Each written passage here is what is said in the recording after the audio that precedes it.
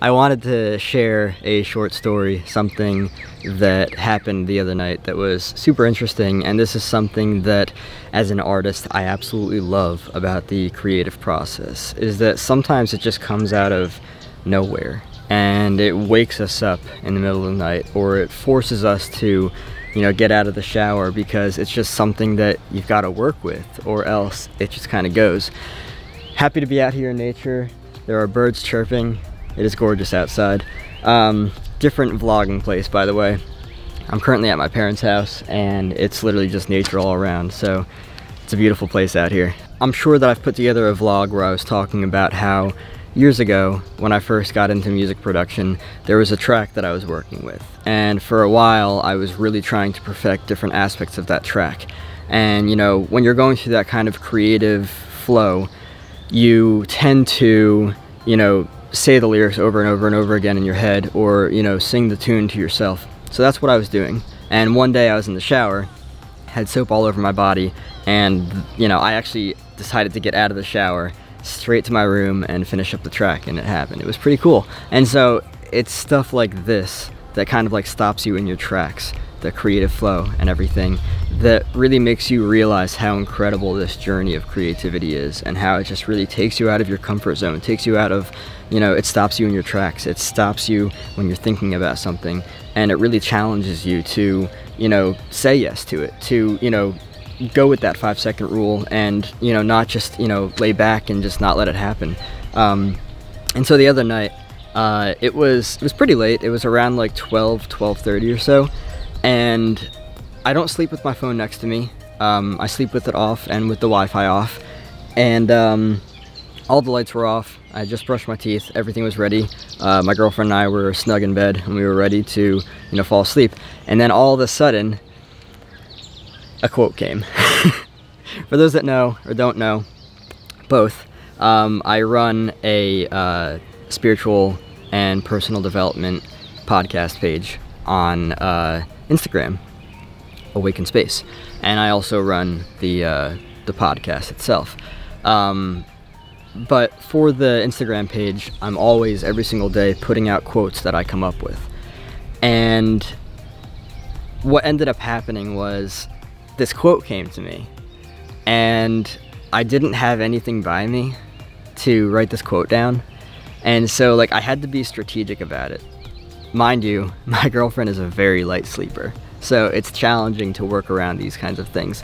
And so like I was, you know, I was contemplating, I was strategizing, I was thinking, there's a pen over there, there's a piece of paper, you know, over on the counter next to the TV. My pad of paper that I'd normally write stuff on is in my closet, perched up between a box and, you know, another bin. And so like I was thinking about all these different things, and I was like, I'm not gonna turn my phone back on, so I'll just figure out a way to write this down. And it's wild how like one quote, like one idea, can really just spring us up out of that. And you know what is interesting? The storytelling aspect of it might be even more important than the quote that I ended up writing down. But yeah, the quote that I ended up writing down was, no matter how many takes it takes, take it. And it's basically about how, like, you know, regardless of the amount of shots it takes to get what it is you're going for, just take it. Just do it until you get it. And it's really that simple. And so, like, you know, even waking up the next morning, like, in the moment of thinking, like, you know, strategizing, like, you know, what should I do to get this done?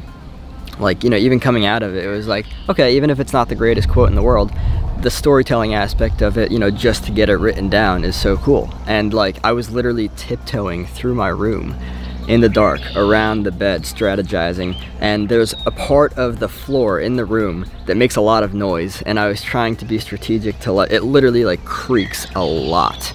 And it's enough that like, even if you like, you know, like just step on it, you'll wake anyone up. And so what I ended up doing altogether was walking around the bed, going over to my desk where there were pens, and then I had to find a piece of paper because I couldn't right off the bat. It was hard to find a piece of paper. So I literally ended up using a piece of paper. No, it wasn't even a piece of paper. It was, I had to get my, I had to get an expedited passport because I lost mine and we were traveling to Spain last year. And so there was like a small kind of like fold of, you know, a piece of paper that said, you know, passport written on it. So I literally took that, went into the bathroom, was trying to be as quiet as I possibly could. I wrote the quote down on there, and just like the whole storytelling aspect. This is why I love being a creator, is because it gets you at any point, and you're either going to roll with it no matter how crazy it is, or you're not going to and someone else is going to.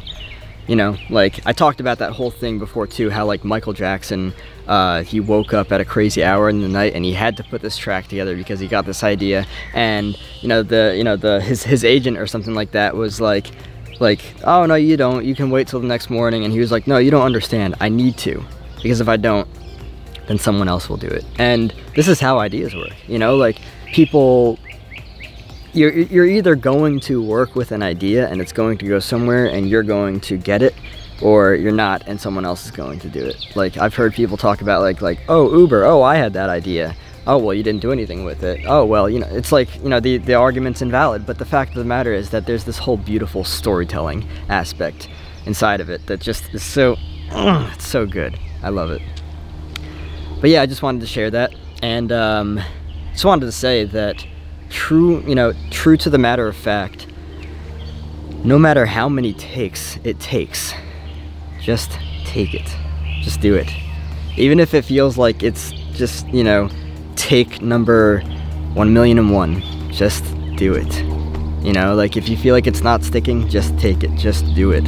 And the amount of times that I've done, you know, like in terms of like, you know, take and like, you know, filming and stuff, like take 1, take 2, take 3, like the amount of takes I've done just to get a YouTube video, just to get a video itself, is wild.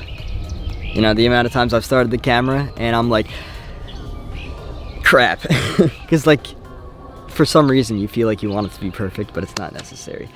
Hope you guys enjoyed this video. I look forward to seeing you in the next one.